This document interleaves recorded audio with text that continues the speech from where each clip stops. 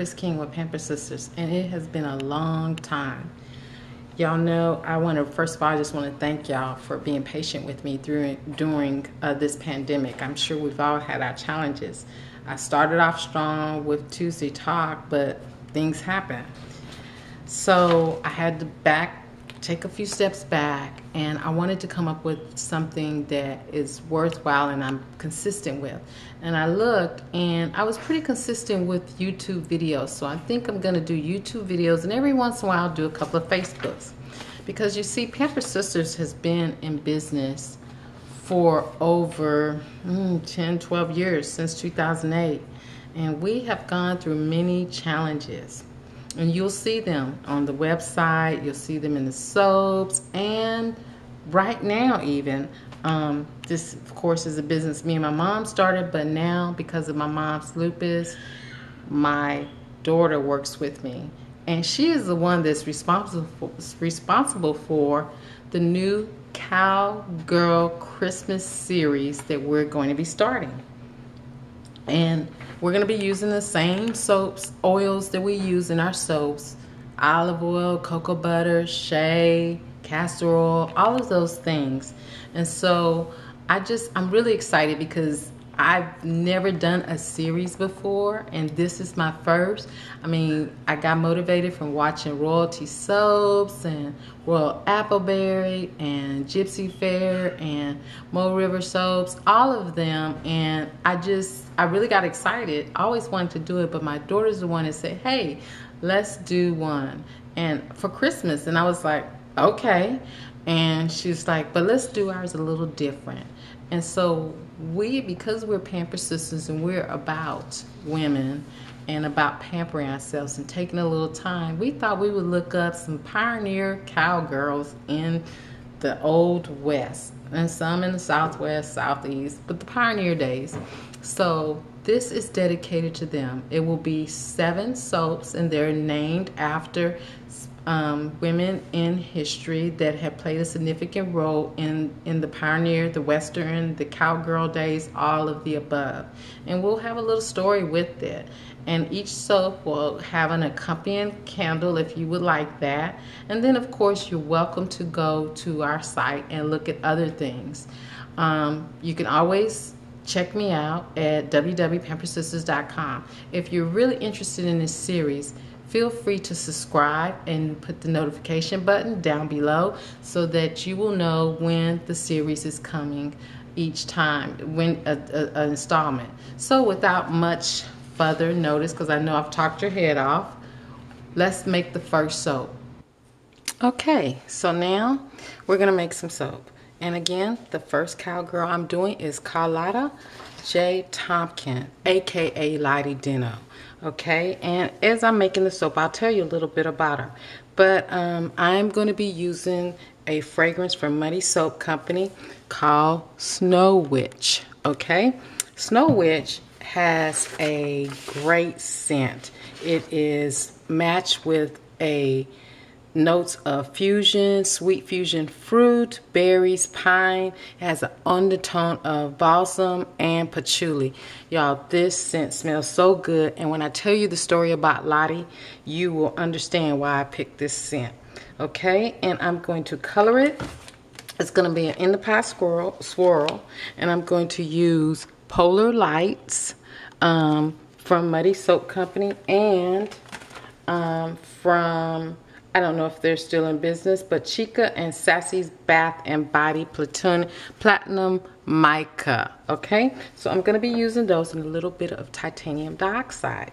So let me get started. Okay, so hopefully with all the editing, I will be able to drown out the sounds of the mixer. But anyway, let me get started. Oh, I guess I need to plug it in. I keep forgetting that. Let me plug it in.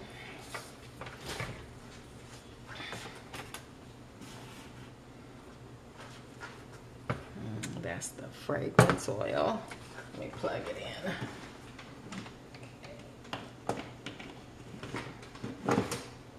Oh my God. If y'all saw how I had all of this contraption put together.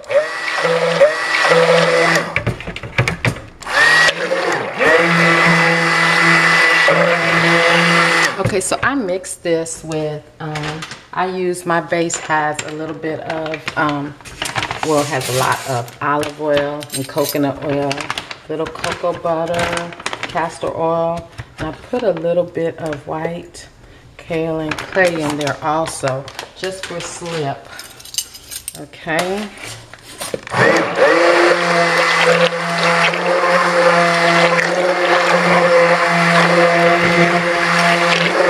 Okay, so I'm gonna add the lye now.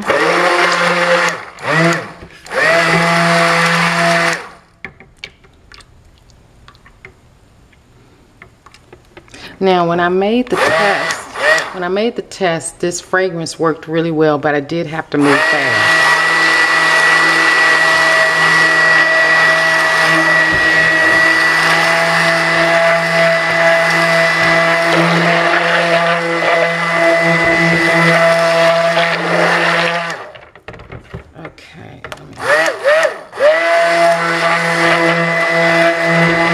Okay, so now I'm gonna add the fragrance to it. Oh my God, this smells so good, y'all. This smells so good.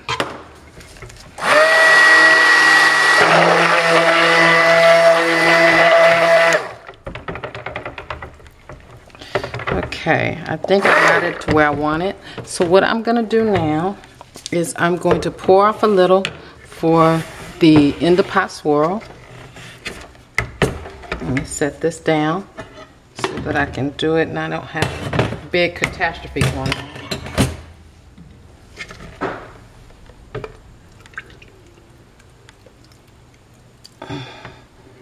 Okay. And I'm gonna pour a little off for the topping that I want. I just want a little bit of white for the top. Okay. Let me get my little rag. Okay. So now what I'm gonna do is I'm going to add this Polar Light to the end of the pot. And you know what? I think, yeah, I did it right. Okay, so I'm gonna add this Polar Light. Okay, we're gonna add that to that.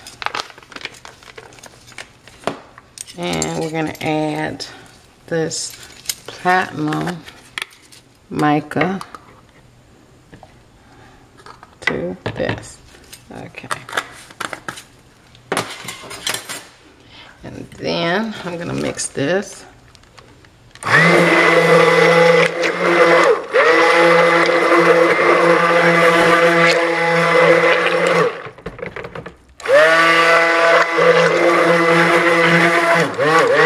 Okay, and I am going to add a little bit of titanium dioxide to this. Okay, only because I want it a little lighter.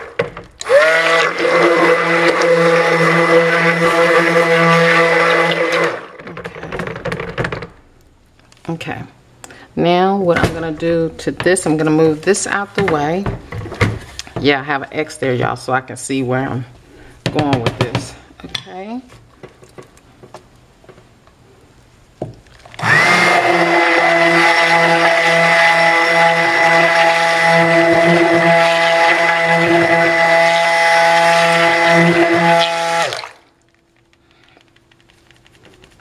Okay, that looks good.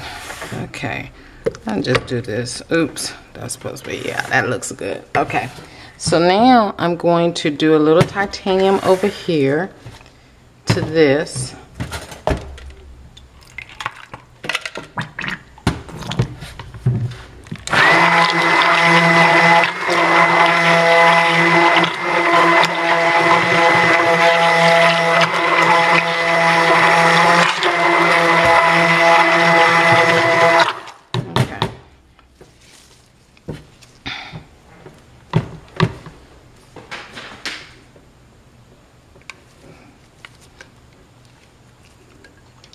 Okay, you never can get these out of here. Okay, so now this is mixed up and I'm just going to set it aside. Okay, so now I got this. Let me do this in the pot swirl.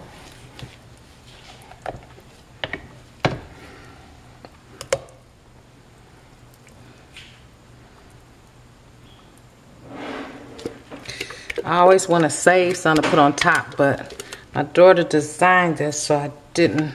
She said pour it all in. So I'm pouring it all in, y'all. Okay, so make sure that it gets mixed correctly. Let me see if I can do it right.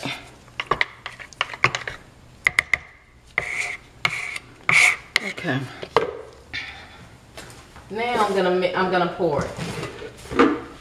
Okay, so I'm gonna tell you a little bit about this while I'm pouring. Miss Lottie, okay? Miss Lottie De Niro was, oh my God, y'all, she was truly a cowgirl after my own heart. Okay, so Miss Colada was a card shark in the Wild West, okay? She traveled from Kentucky, I think it was, let me see. Yeah, Kentucky to, she traveled from Kentucky to Texas playing cards, because that's what she was famous for, playing cards. And she eventually opened her own saloon, okay? And she was a gambler. No, you know, just like the gambler Kenny G, you know, and she eventually opened her own saloon in Texas, and she continued to play cards.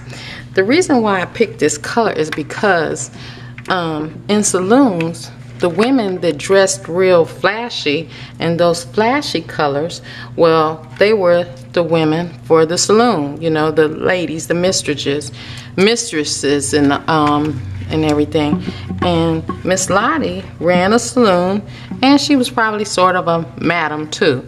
And madams didn't stand out, okay? They wore like their whites and gray, you know, rhinestones or pearls or whatever. And they were just very basic. Anyway, Miss Lottie had children, and she had a husband, and she was a skilled poker player. But wouldn't you know, Miss Lottie, in all her years at the saloon and all the money she made and never got shot at a card game, she lost all her money to the love of her life, her husband. He took her for everything eventually and left town and left her with the children, and that's where she ended her days. But it's said that the series Gunsmoke, and I know I'm dating myself, I used to watch it all the time with Matt Dillon and his crew, had a Miss Kitty, and this is where they got the idea for Miss Kitty, was from Miss Lottie, and her being a saloon. And that's kind of where I got this idea to do this. So Miss Lottie is my first in my Cowgirl series of women of the Pioneer West. Even though they were women in the West and even in the North, they were cowgirls because they managed to always come out on top and weather the storm. They could hold their own in a man's world, because back then the South, the cowboy days, the cattle ranches, the South, all of that was no easy life. Being a pioneer woman was not an easy life, and sometimes it was a lonely life because husbands had to you know, go and do these long trail rides and everything and the wife was left to take care of the land, fight off the Indians and rustlers and crooks and all of that. And so, you know, if you could hold your own, then, you know, you were good, because women, there was not very many things women could do back then that men gave them credit for. So if they could fall into something that they could do, then that was just better for them. You know what I mean? So anyway, Miss Lottie, aka Miss Lottie Dino, and the reason why Dino is short for dinero. They had given her that name because she made money. When you sat at the table with Miss Lottie, you was gonna lose some money, okay? And unfortunately, as smart as she was a card shark, her heart is what was her downfall. Cause her husband, and I don't know how long they was married, but he took her for everything. So she had kids. And eventually she settled down. And so the reason why I chose this scent, and I thought it was really fitting, is because it matched her. You know, I could just see her, you know, walking through the saloon and greeting her customers and asking for drinks. And when the big spenders came to town, she would probably, you know, play them up in some cards and everything.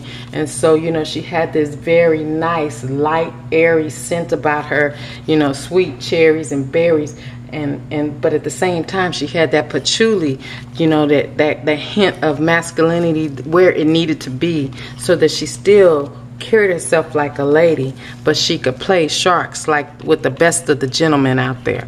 And so this scent and this soap and this design is inspired by Lottie, Miss Lottie. So the name of this soap in the first of the soap making Cowgirl Christmas series is Lottie.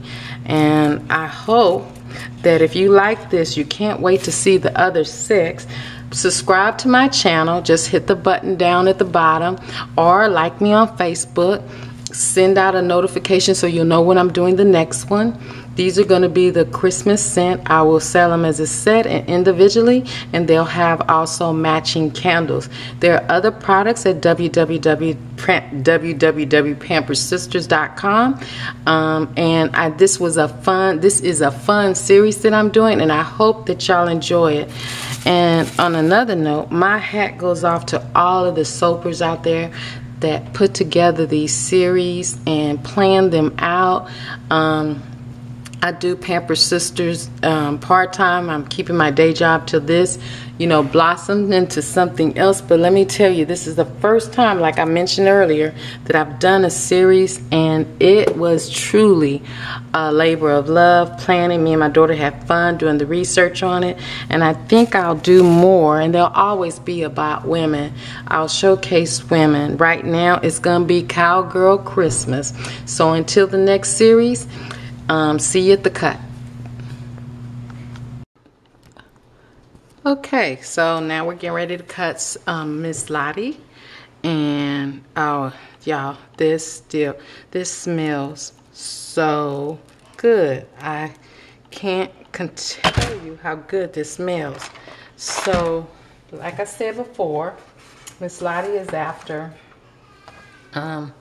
Lottie Dino, and the scent matches her personality, and this is how it looks. This is, look, I don't know if y'all could see the glitter in it, the iridescent look of it, but this is the pattern of what a salon, the owner of the saloon would wear, you know, because the other women, the women that worked the saloon, the ladies of the night, I guess we'll call them, wore colorful colors, but the ones that were the owners, the madames, wore colors like this.